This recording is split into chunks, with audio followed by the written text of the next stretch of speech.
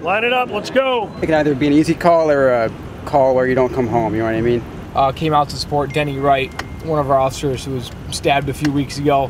He's made an amazing recovery, and this is just our way to honor him. I mean, obviously, when you see something like that happen, I mean, it makes you think, you know, about what's in store for tomorrow and every day after that. But you just got to stay strong, keep your friends and family close, and hope for the best.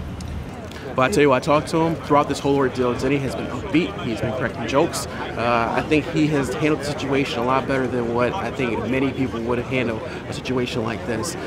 Going through a critical incident, going through a time that he went through, is certainly not easy. It's certainly not easy. It's not easy for the men and women who had to go there and help him out that night. It's not easy for the men and women who go out there and still push a blue and white each and every day. It's not easy for anyone to see an officer go through what Denny went through.